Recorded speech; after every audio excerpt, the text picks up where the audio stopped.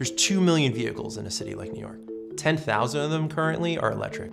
There's no place to charge these vehicles anywhere. There's no infrastructure because there's no EVs, and there's no EVs because there's no infrastructure.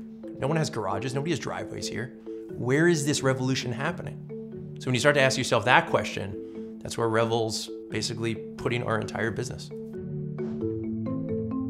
Revel started out as a shared electric moped operator. Over the course of the history of this company, over the last 3.5, 4 years, we've now evolved to a company that's really just electrifying cities. And we're doing that through shared electric vehicle fleets and building the electric vehicle infrastructure that cities need. I always get the question of, did you have this vision when you were launching mopeds? Absolutely not. I was trying to put 68 electric mopeds on the streets of New York, do it legally, get support from the city, make that happen. But once you start living and breathing 24/7, 365 a particular industry, you start to realize where the world is going and where the opportunities are. The reason why I went to SEPA was I have a really strong interest in politics. Policy matters. How you speak and how you develop and build a relationship with regulators and politicians matters.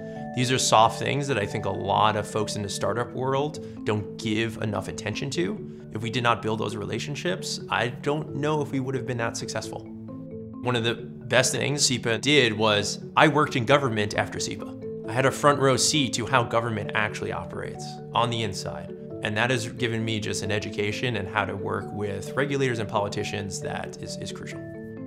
At Revel, we're not just building charging equipment and hoping somebody shows up to use it. We're bringing in-house demand and utilization for that infrastructure from our own business.